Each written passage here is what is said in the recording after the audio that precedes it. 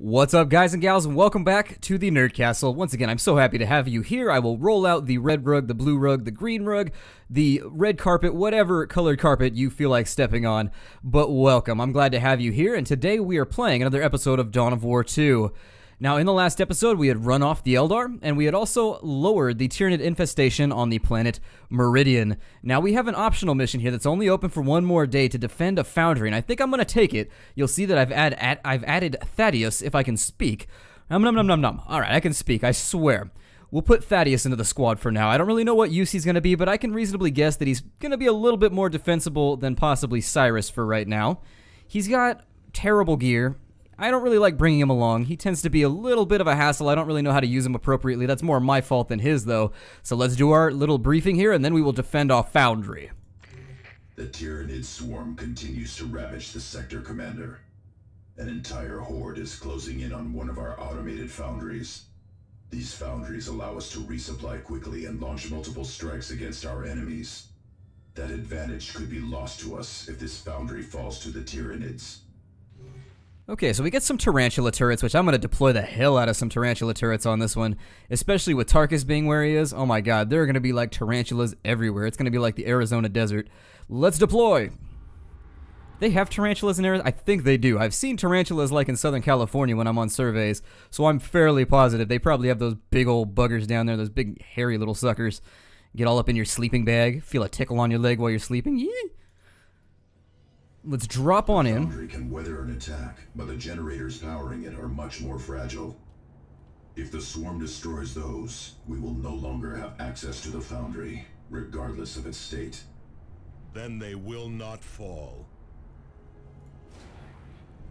Let's drop in our tarantulas now.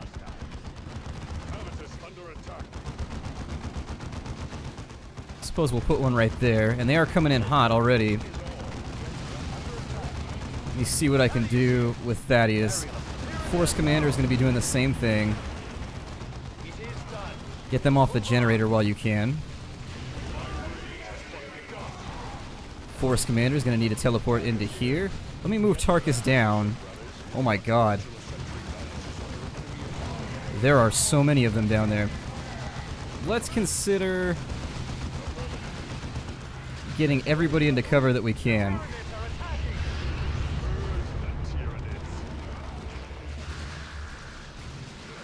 It's not so bad, but let me see what kind of positioning I can get people into, because that is a lot of guys. And I've got to relearn my controls here. And he's got one more left, so let's just drop it like right in the center. Maybe it'll rotate and do what we need it to do. We've picked up the Soaring Truth. Do a little bit of damage to that Nid right there. Alright, the warrior's down.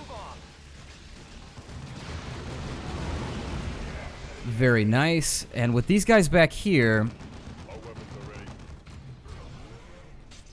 I don't think we're going to need an excuse right now. We've got 20 seconds. Let's get everybody back to the front lines. That almost went very, very poorly. We've got to defend the generators. There's no cover, though. That's the big problem that I'm seeing. Let's put Avitus in there so that he's got full range of everything here. We're going to get hit from this direction. Let's go ahead and Force Commander. We're going to teleport him in to right there. And then we're going to jump our good friend in over here, if we can. With Avitus, we're going to throw a grenade at that group. And that should thin the herd a tad. We're going to teleport the Force Commander back in. We're going to have... God, we've got to do something here. We've got, like, no cover. Maybe get them in right there. Think about throwing a grenade off that way. There it is. Force Commander, get back in there. He's taking care of all that. Maybe get... Yeah, let's have Thaddeus jump into this one again, too. Do a little bit of damage. These defensive missions always feel very, very frantic to me. Especially since the cover is very, very limited in this level. We've only really got this little pipe right here. They're coming back to here, so I guess I could have set up a little bit smarter. Still... They've got to hit these generators, which makes me kind of flush out a tad. Basically, I am the turd in this metaphor, and I am being flushed. I am being flushed violently. Let's bring Thaddeus back. Force Commander managed to kill him off. He did a nice little fart bomb explosion. A little terrifying. Where are we getting hit from? Over here. Okay, so let's have the rest of our Marines down in here. And let's jump into the melee if we can. There it is. Force Commander, get in there too with the 1-2 punch. Oh wow, we flattened him. Okay, that works out fine. I'll take a flattening. A flattening over a bolstering. Maybe think about teleporting him into right there.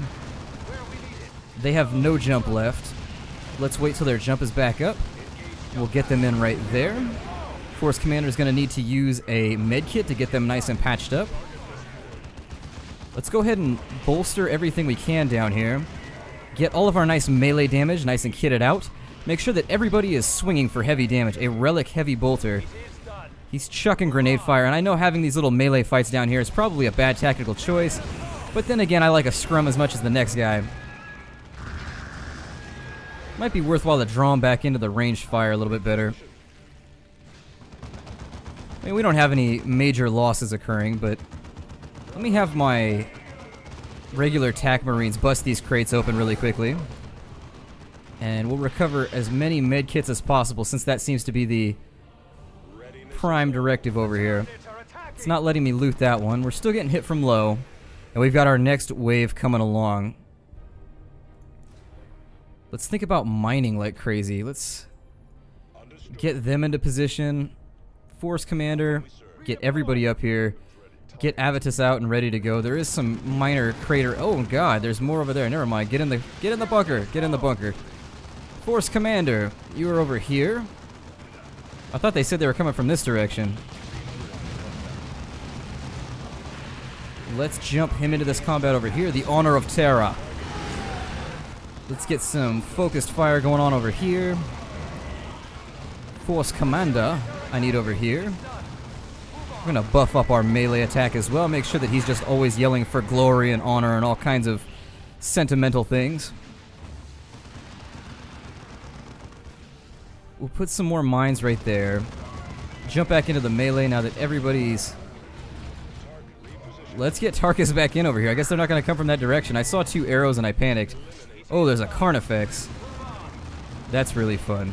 Okay, so let's... Assault Squad, get the hell out. Assault Squad, run. Run, run, run.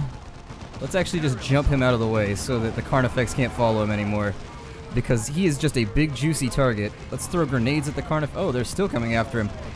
That Carnifex is very focused. He's very focused, as they said in Hellboy. There we go, we dropped him. Stopped in its tracks. The foundry has not fallen. So we've maintained our holdings here on Meridian, which is always a very... Oh good, he blows up too. Is there anything about a Carnifex that's pleasant? Like, does he like fart candy at some point or do anything that really redeems him? The Wolf's Barding. Level 6 power armor. Terrible. Probably just gonna sacrifice it. Let's see what our reward is here. Very nice. Not bad at all. 2 additional deployments. You can't ask for anything better than that. So we're gonna get double deployments here. Loot, not a whole lot, but it was a limited mission. That's actually a buffed up. That's going to give him more suppression resistance. He's going to be completely and totally immune to being suppressed if we go any further.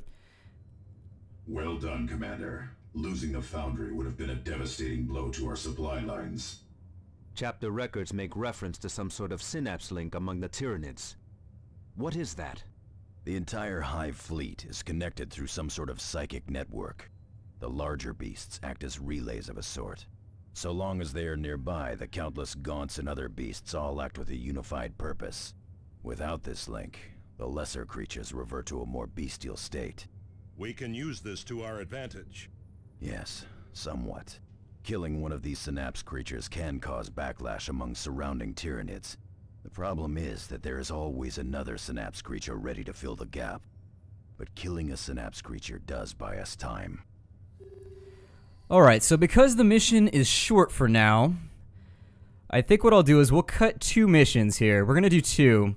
We've got double deployments, so we might think about finding another defense mission somewhere. Let's take a look around and see what deployments we have. Special assignment, nothing there. On Typhon, nothing there. some minor orc engagements. Well, let's level up really quickly.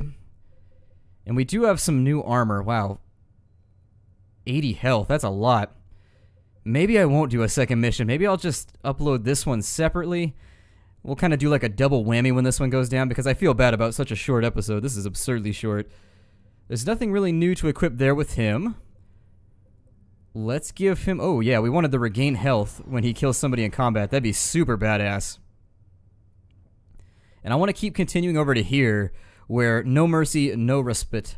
Or respite, however you want to say it, respite. The battle cry is active. It makes him so he one-shots most lower level units, which is pretty cool. Tarkus here. Tarkus, what do I want from you, my friend? The Relic Heavy Bolter. Not so good, but still, that's kind of sad. It's better than his level 8 one. He can use a missile launcher, but I'm just going to wait till something better drops, I guess. Let's see if there's any armor to give him. He's leveled to 11. We'll keep moving down this way so that he gets energy back for everything that he kills. 9% melee damage, range damage. That'd be nice. But he's really accurate right now. None of these are really tempting me. Crimson Immortality we can get rid of. The Blighted Power Armor. I think we turn that into Terminator Armor later if I remember correctly. We can get rid of that too because it's no good. We'd probably get away with getting rid of the Relic Heavy Bolter. And then let's jump on to Tarkus and we'll keep leveling him. He can be immune for a little while. It might be nice to give him another loadout slot. But let's continue our goal to get him veteran squad mates. And then finally, we've got to look at Cyrus, who has leveled up alongside everybody else. He's now able to grab Advanced Infiltrate. And at this point, I think it's a good ability to keep moving him down the line. And maybe think about getting him... What else does he have, though? He has Smoke Grenade. His ultimate ability there allows him to reinforce himself, which is pretty cool. And he can res people instantly. But maybe we'll just keep moving down towards marked targets so that he becomes kind of a scout, dealing all kinds of damage and leeching points off other people in multiplayer games.